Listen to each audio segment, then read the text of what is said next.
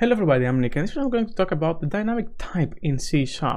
I'm going to explain what it is and how it works. We're going to take a look at the history of why it was introduced in the first place. We're going to take a look at some benchmarks and some really weird stuff from the past.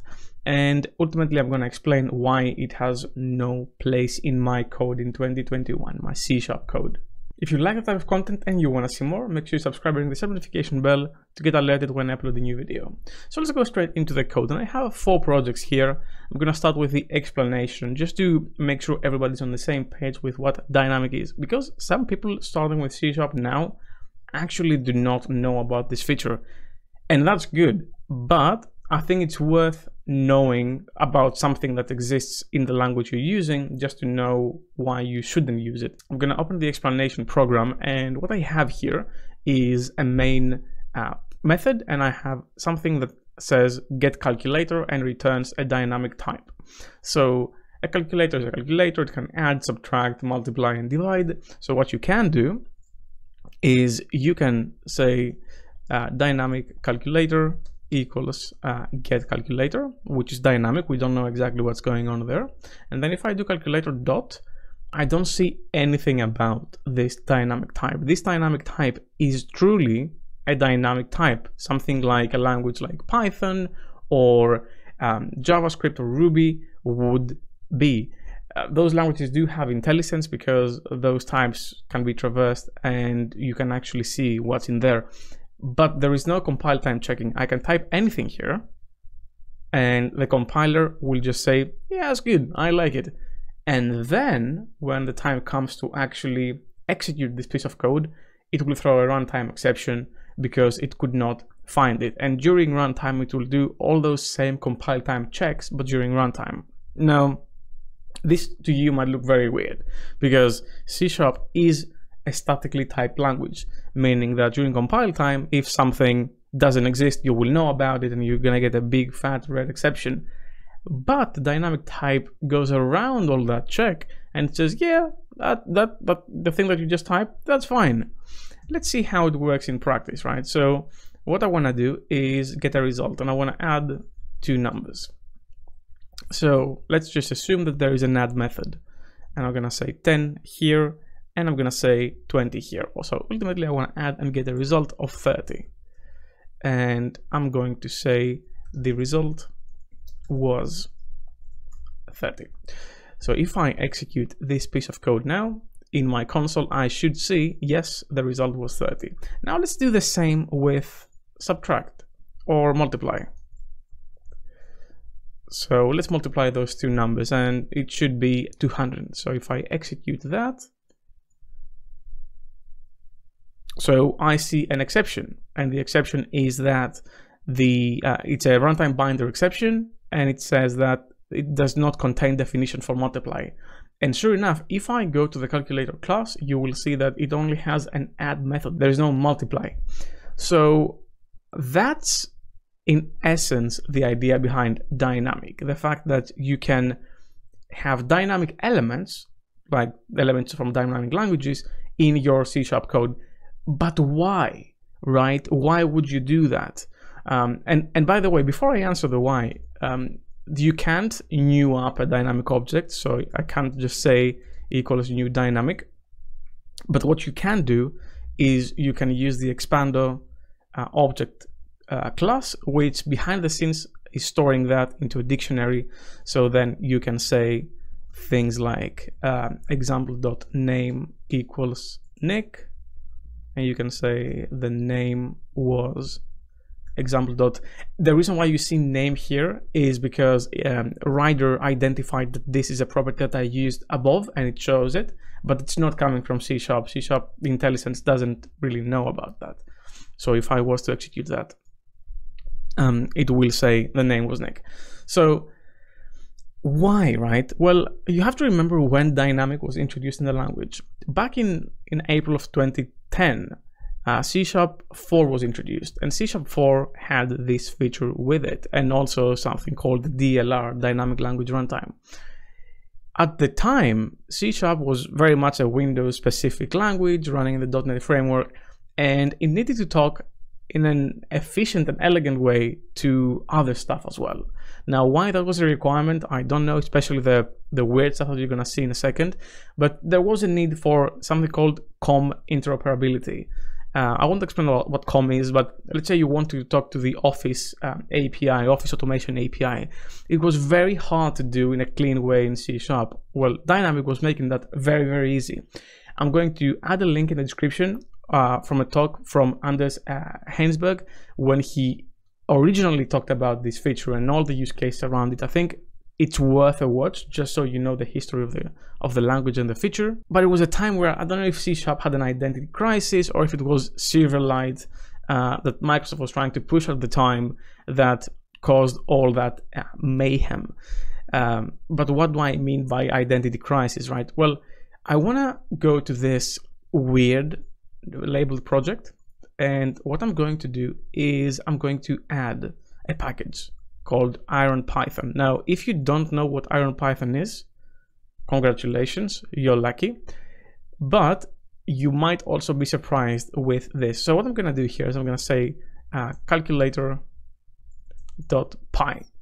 so a Python file, and I'm going to write this class now. So we're going to say class calculator, and we're going to have a static method here, and I'm going to say definition add x and y and return x plus y. So this is a Python class. Now you don't need to know Python, but remember this is a different time where C# needed to do this type of thing. And what I can do is I can say dynamic Python equals python.create runtime.use file, and I will say calculator.py. And I know this is weird. Let me just quickly mark this file as copy always and content, so it gets transferred into the build folder. And now let's just take a calculator, right? Calculator equals python.calculator. And what I can do is I can say just sum equals calculator.add, and I can say 50 plus 10. And console.writeLine, the result from Python was sum. And if I run this code, some of you might be surprised, some of you might not, it will actually load the Python file. And with dynamic, since Python is the dynamic language, you can actually use it in C# code as if it was C#. Some of you might think that's cool. It is, but there isn't a justification to actually use that. Now, that's besides the point. There was a time where this IronPython and IronRuby were thought of things that you could use in C# and it was fine to use them. But obviously, this is not a requirement that you have seen anymore going around. Like, there isn't really a reason for you to do that. But this was one of the reasons why Dynamic was introduced. I won't show COM interoperability just because we're dealing with .NET 5 Plus, which can run in many runtimes. So let's leave that outside of that. But that's the reasoning behind it. Now, my first introduction to the dynamic keyword was with the viewBag in MVC. And viewBag is a property in the view which you can access and just put a property in and get it out in your view.